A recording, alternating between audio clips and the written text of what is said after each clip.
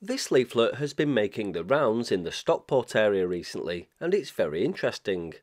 At a glance, it looks like a nice attempt by Stockport Council to alleviate the concerns of local residents who always seem to be up in arms whenever a new cell tower is installed, despite using said cell tower on a daily basis to moan about it on Facebook. Looking closer, however, reveals a sinister side to these leaflets, which I thought we'd look at before going into the purpose of today's video. Firstly, on the front, we can see a cell tower superimposed outside this pub. Now, there is a cell tower here, but it's not the one in this photoshopped collage. You'll also note the so-called chemtrail that's been added above, probably to further wind up the conspiracy nuts. This has been superimposed too, because as you can see, the clouds are pixelated, but this aircraft and its water vapour contrail are crisp. At the bottom is an approved by Stockport Council logo. I've spoken to Stockport Council, and this isn't something they've approved or are involved in. On the back we see a couple of sentences that reassure people about the rollout of 5G. It says, "The future world is here. Dear resident, we understand that you may have concerns regarding the new digital 5G mast being erected close to your home. Although we cannot stop the rollout, spelt incorrectly, of this new technology, your safety and peace of mind are our top priorities. This leaflet provides important information on the simple precautions that you and your family can take to keep safe from 5G radiation." You'll notice the mixed use of capitals and lowercase so far. 5G stands for the 5th generation of wireless technology. It promises you faster internet speeds and enables unprecedented, spelt wrong, surveillance, also spelt wrong, technologies. Your mast is being installed following strict government guidelines set by the International Commission for Non-Ionising Radiation Protection, or ICN-IRP. At the bottom you'll note it says discounts people with metal implants. Then it goes on to ask, can 5G cause cancer? There's no evidence to show that 5G radiation can cause cancer or that it's harmful to children, pets or the environment. Again, at the bottom it says studies are ongoing. Lastly, it goes on to list precautions you can take. Firstly, limit the time you spend near 5G radiation sources to reduce the amount of exposure. Secondly, increase your distance from the 5G radiation source. And thirdly, use shielding such as walls or barriers made from materials like lead or concrete to block or absorb 5G radiation. Finally, the whole thing is topped off with the World Economic Forum, Agenda 2030, United Nations, Government Digital Service and World Health Organization logos. Now, this is printed on card and some expense has gone into making it, but it's a classic example of PSYOPS, a piece of propaganda or type of communication that's aiming to influence a targeted group's way of thinking or decision making. This leaflet does nothing to alleviate people's concerns over 5G, but rather, through the use of those guidelines at the end, get people discussing 5G further, spreading the notion that this technology is dangerous. If the people behind this leaflet were trying to convince people it was safe, then there'd be no need to put shielding guidelines on there. So if you're behind this leaflet, then drop me an email. I've made a couple of videos on 5G before, including one on the fact that it doesn't cause cancer and many other conditions and illnesses that people believe it does. That video looked at the psychological aspect behind these beliefs and some of the conspiracies floating around, and a few commented that I didn't go into enough detail on why 5G doesn't cause health problems. So in this idiot's guide to 5G, I'm going to talk about the frequencies used, why they're harmless in their current configuration, and that's the important point to note here, and the rules that are put in place to maintain this. When I talk about radio towers like this and them being harmless in their current configuration, it's an identical comparison to something like an electricity pylon. They're harmless in their current configuration. Mobile phone sites transmit nothing more than ordinary radio waves. These radio waves are electromagnetic fields, and unlike ionizing radiation such as X-rays or gamma rays, they can neither break chemical bonds in the body nor cause ionization in the human body. In the UK, harmless radio waves have been used by a whole range of public and commercial communication networks since the dawn of radio in the 1920s, when the BBC opened its first regular public broadcast station in London.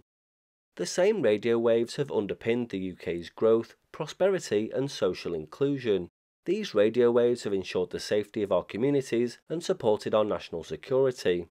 Sites such as this support a range of wireless communication services that rely on harmless radio waves, particularly mobile communication base stations that operate in the wider public interest. There's a very good chance you're using these radio waves to watch this video.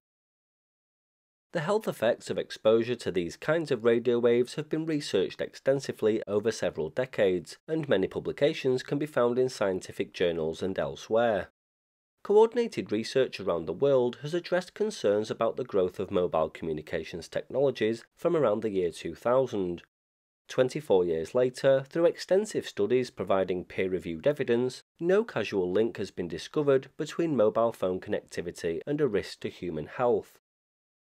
Mobile phones are now ubiquitous throughout our society, and many companies, industries, organizations and individuals rely upon constant connectivity.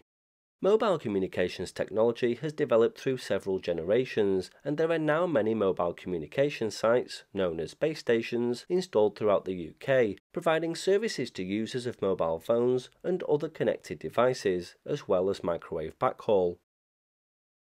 5G purely reflects the next technological generation, which has already brought significant social, economic and environmental benefits to the country. This list is fast growing to include autonomous vehicles, interconnected industrial machinery and robotics used in logistics, medicine, manufacturing, agriculture and healthcare services.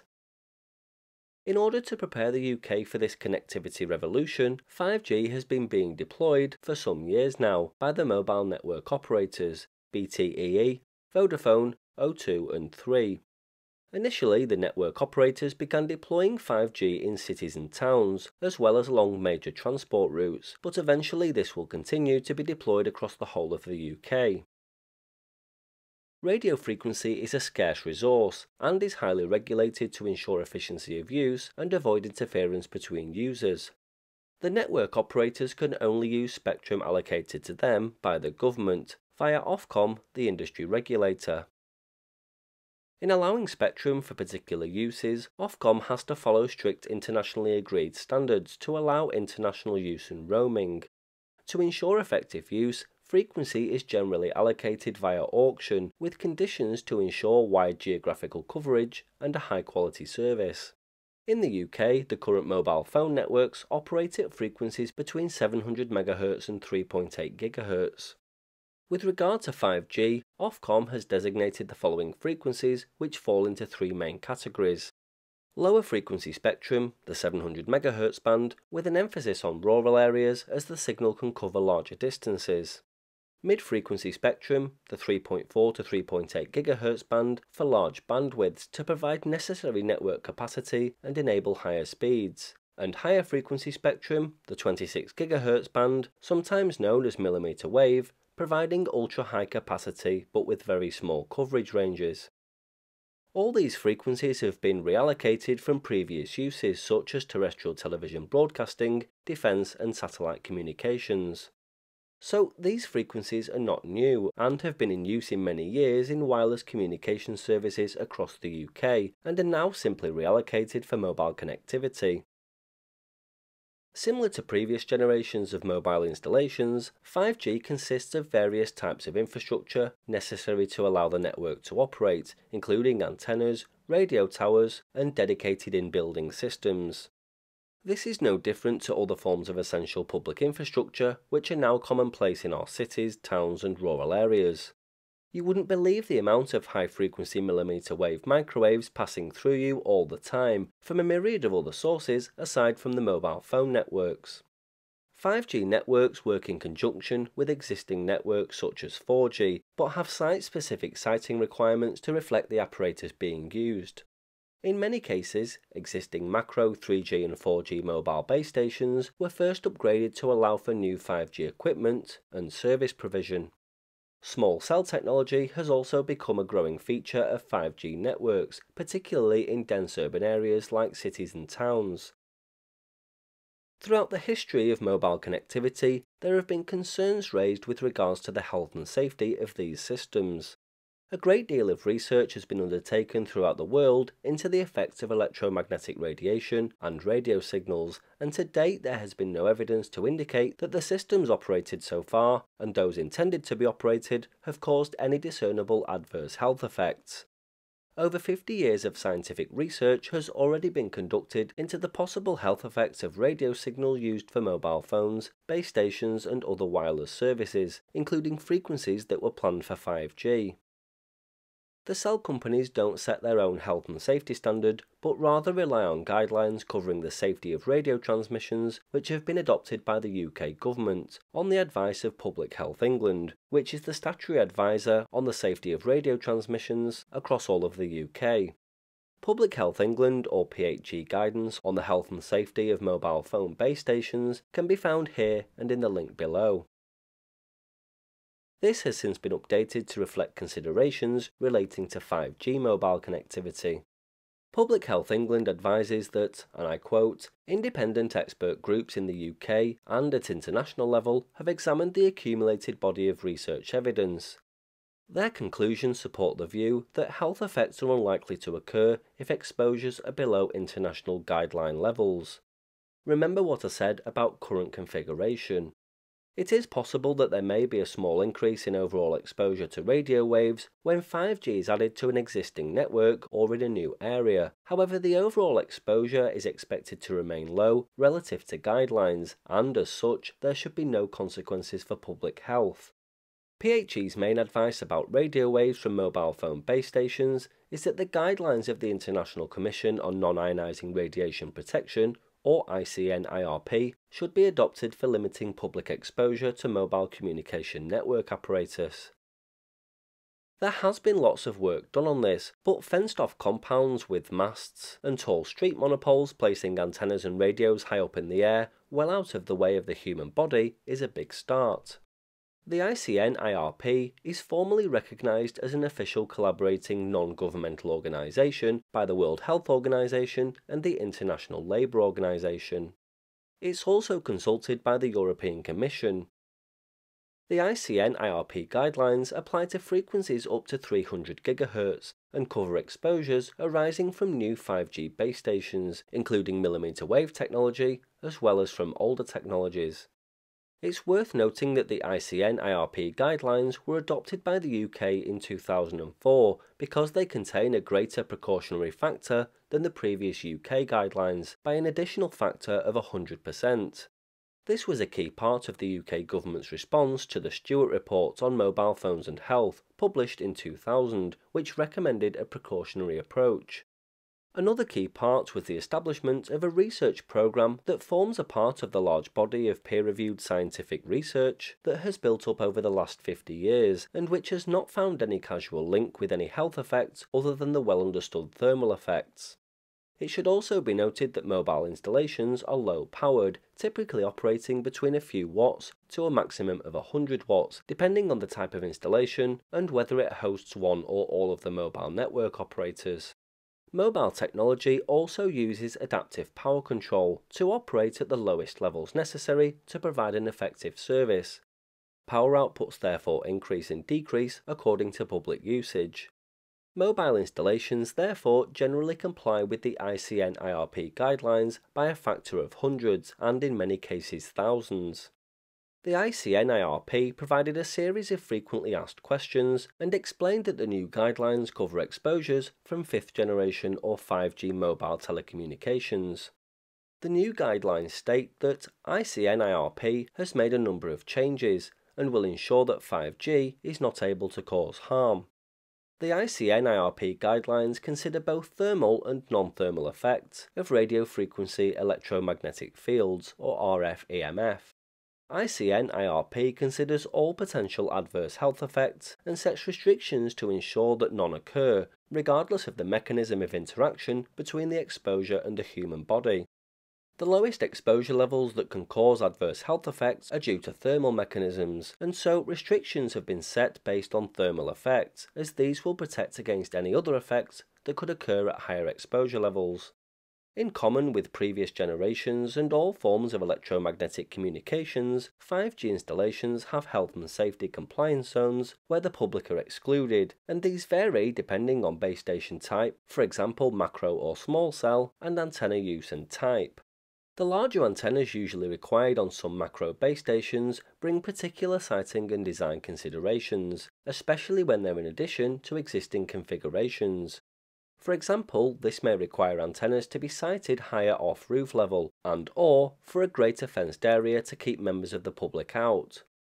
The key constant to emphasize, however, is that the ICN IRP compliance is retained in all nearby areas accessible to the public, and given the way power outputs drop exponentially, that is likely to remain within a considerable margin.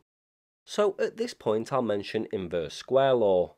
It states that a signal decreases by the square of the distance. For example, if you stand 1 foot away from a transmitter and get a power measurement of 100 for argument's sake, at 2 feet away it'll be 25, and so on. You'll find that your body receives more RF exposure from your actual mobile phone than a cell tower in the local area. Even with a mobile phone next to your head, the design points the signal away from you, and your skin and bone absorb most of it before it reaches the sensitive soft tissues in which cancers are likely to form. In basic terms, they're harmless. Anyway, if for whatever reason existing compliance zones around sites or new ones required due to the introduction of 5G technology can't be created, then the site would be deemed unsuitable. However, as the same frequencies allocated to 5G have been used previously for television broadcasting, defense and satellite purposes, and at significantly higher power outputs, this is not likely to be widespread, as those former uses complied with the same applicable guidelines. Previous generations of mobile phone connectivity have been subject to an Ofcom testing program to assess electromagnetic field or EMF measurements at mobile base station sites. Ofcom has now continued this testing to base stations providing 5G, and to date has assessed many 5G sites across UK cities. A link to that report is provided below. Consistent with its testing program for previous generations of mobile connectivity, Ofcom advises that the measured EMF levels from 5G-enabled mobile phone base stations, quote, remains at small fractions of the levels identified in the ICN IRP guidelines, the highest level recorded being approximately 1.5% of the relevant levels. 5G currently contributes a small amount to the EMF levels measured at each location.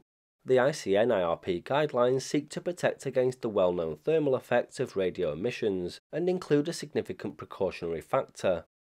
These guidelines apply to all forms of electromagnetic communications, and mobile phone technology is one of the lowest powered of these.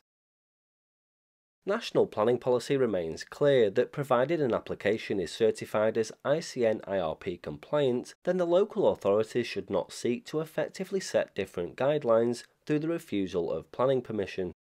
It should also be noted that exposure measurements made by one of PHE's predecessor organisations found that, quote, many exposure measurements have been made in the UK at publicly accessible locations near to base stations, and these have consistently been well within the ICN IRP guideline levels. It continues to monitor the health-related evidence applicable to radio waves, including in relation to base stations, and is committed to updating its advice as required. So there's your idiot's guide to 5G and the whole health and safety concerns surrounding it. This isn't intended to change anybody's mind, but educate as simply as possible. I'll leave plenty of links to documentation and resources in the description below, and if you're behind these leaflets, then I'd love to speak to you, so drop me an email.